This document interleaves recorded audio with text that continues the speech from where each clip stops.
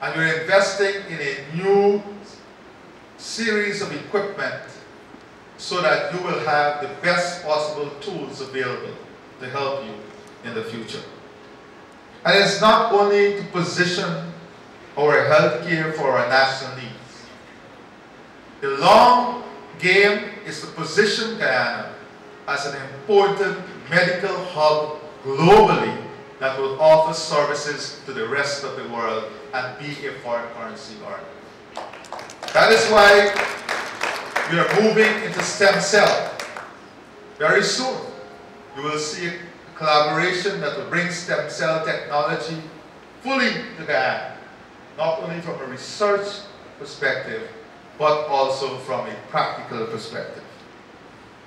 Infrastructure, technology, speciality, and robotics.